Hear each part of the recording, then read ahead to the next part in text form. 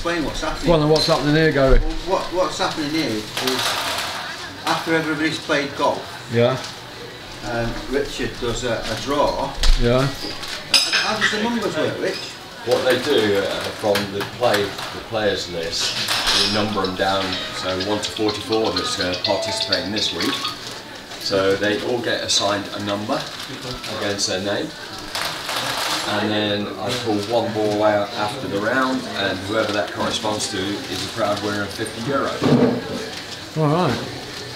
A lot of people who come here don't look like they need €50 though, do they?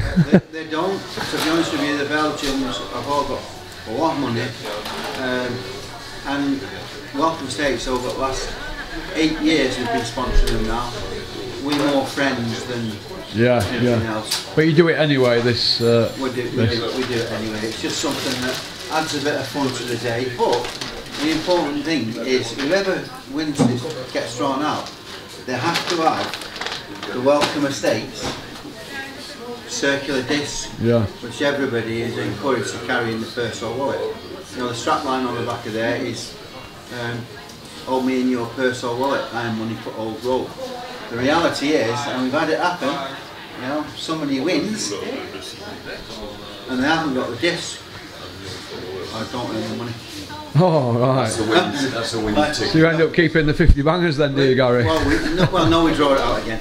No. We do a Belgian major, which every year is the major for the full 12 months. They have one.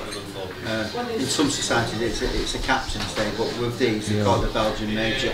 We have a giant trophy, it's played for it every year.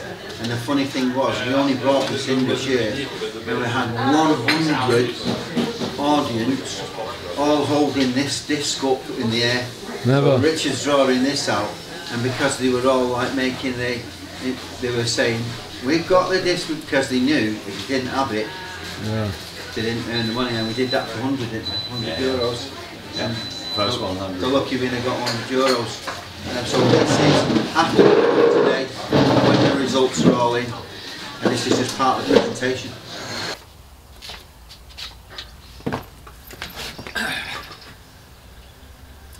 Tell you what, some life out here, isn't it? Right? Does anybody know how to walk via a buggy? This is Peter, right, and he is one of the main men in the Belgian Golfers Club. I'm only the handicap master. Oh, look at this. He's the handicap master. That means if there's any bandits in the club, he sorts them out. Yeah? But it's a very important part. Tell us what you do, Peter. Counts money, I bet. Yeah. Regarding the club. Yeah. Tell us what you do. So every week we play on a different course, and before we can play on a different course, we have to make start sheets. So I also sort out the handicaps, whether they, for the new members, whether they are having a real handicap or no, and adjust the handicap if necessary. But overall, we work together as a team, and wherever I can help or anyone else can help, we join our efforts so we can work smoothly and have a new game every week. It's hard working, it's growing and growing, isn't it? Getting bigger and bigger. Yeah, what's happening with the split? What's that all about? What's the two? Yeah, because of our group growing larger and larger every month, we had to find another course, because we already had more than 20 people in the reserve list. That's another one, So we've got these blue tops on. We decided to offer a second course, and that's the work of Rick, our captain. This is Rick Crabb, and he is the captain of the Belgian Golfers Club. You're doing all right, mate. Russell Hartley. Russell has a YouTube channel with 1 million views per month.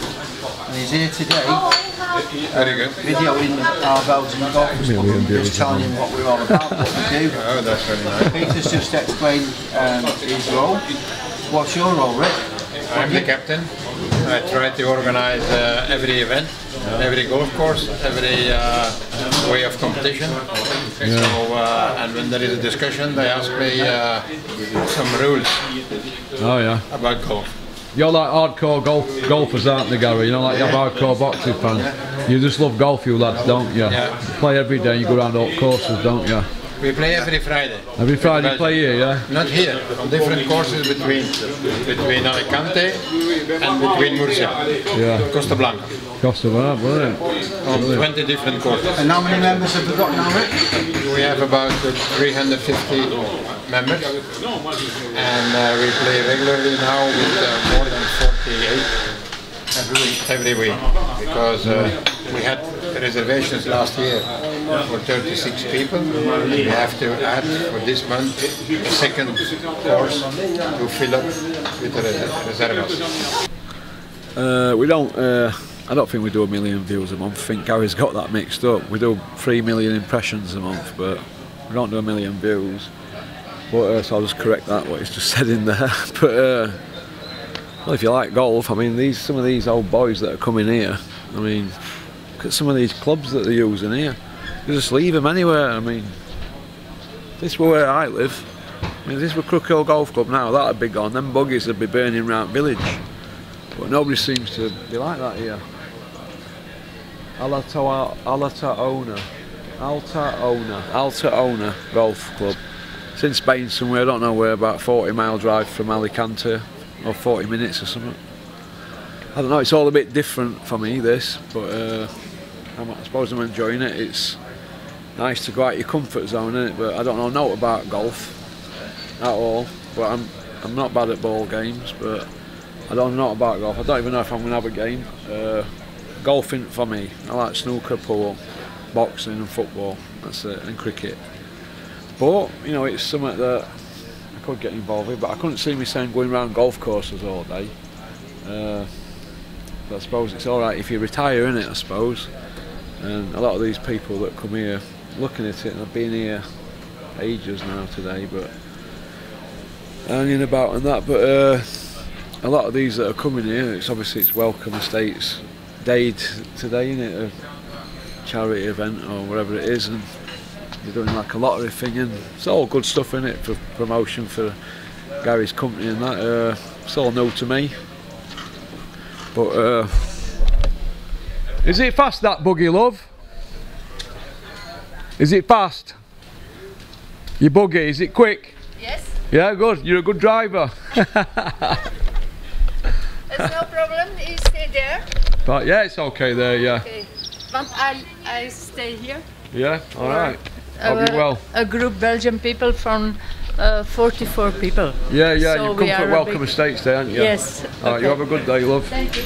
Go steady in that buggy.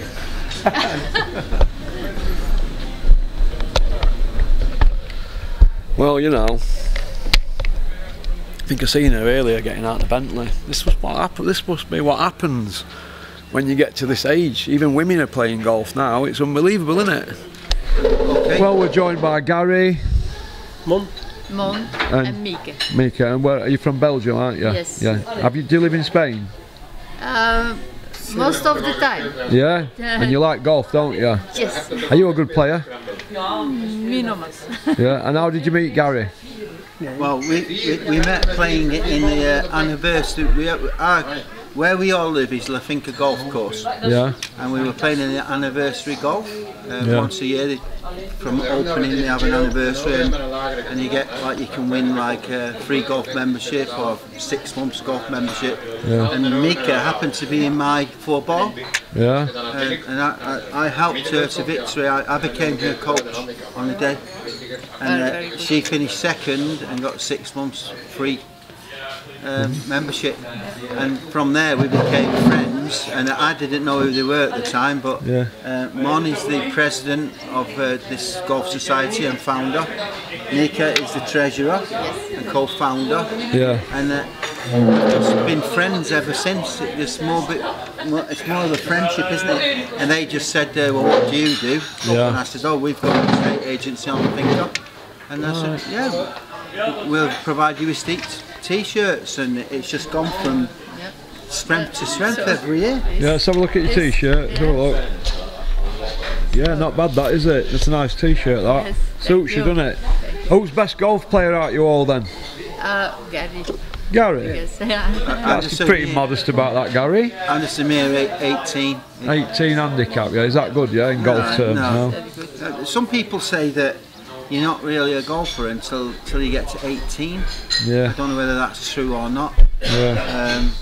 So I just about made it into that band, but really difficult. You know, I'm trying my short game all the time now, because that's the only way for me to get down any further, because my long game is just what it is. Is that why you've got that net at home and all that, and that putting thing and that, yeah? Yeah, most people say drive for show, putt for dough, is what they say. Yeah. And I used to say to people, hang on a second, what about if you can't get to the green in the first place? Then isn't the driving important then? Which it is. Yeah. But most people you're talking to are golfers. And when it gets to that end, it's about short game onto the green, and can you put it down in one? And you can knock 18 shots off your game if you can move from 2 putting to 1 putting. Yeah, yeah. And which is best golf course that you've played on in Spain, Mika? For me, prefer my home terrain. My home is Lafinka Golf. Lafinka, yeah, you prefer it there where you live, yeah? And how far's that for me, because that's where your place is, isn't it? 35 minutes. 35, 40 minutes, yeah. All right then, and which is your favourite place? Is that Lafinka as well? Yes. Yeah? Lafinka. Yeah. Lafinka. Do you ever play against each other at golf to see who's the best? Okay. Mon doesn't play as much now. Mon, he don't play. Oh. 3 years he is in operation, and he comes with me for all the things that here for support. I come away with support us and and Brilliant. everybody.